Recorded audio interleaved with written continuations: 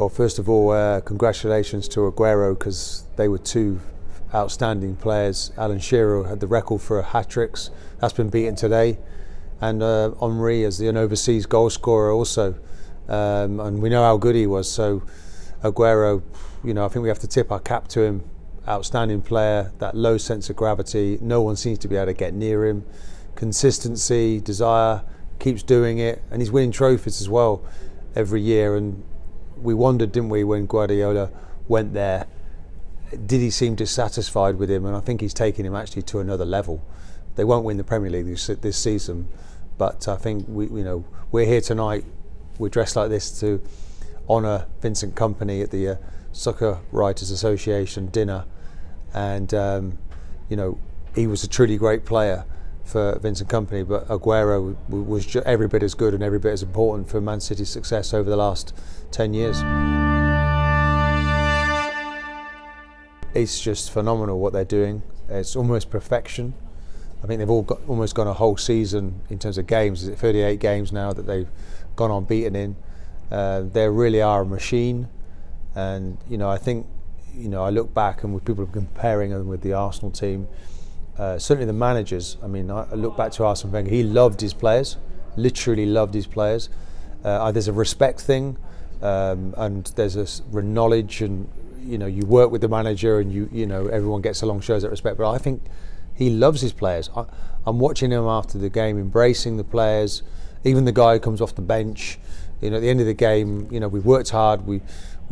We love one another, and we work to the next challenge. And they are just, sky's the limit for this group. They're so young.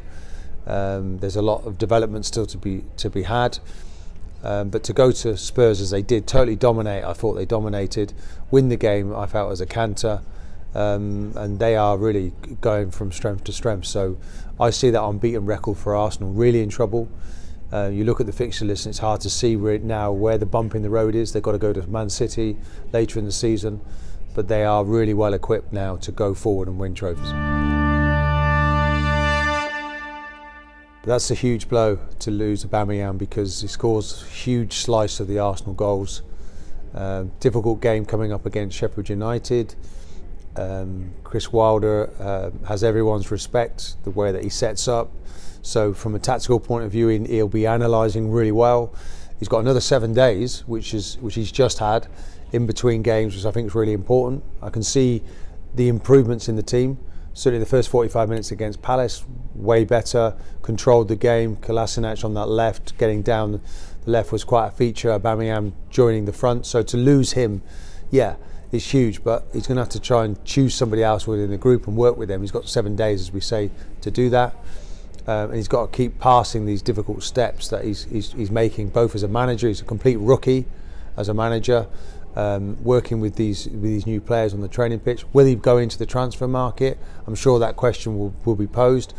In what areas does he need to strengthen? And Torreira needs to come back into that midfield. Of course, he went off injured, so there's a bit of work to do. But I think all in all, I think it's work in progress. But it's been a good appointment. He looks as if he's got the credentials to do very well. The players are on board with him. Ozil looks as if he's a different player. So yeah, big improvement in Arsenal, but need to get results now on the pitch.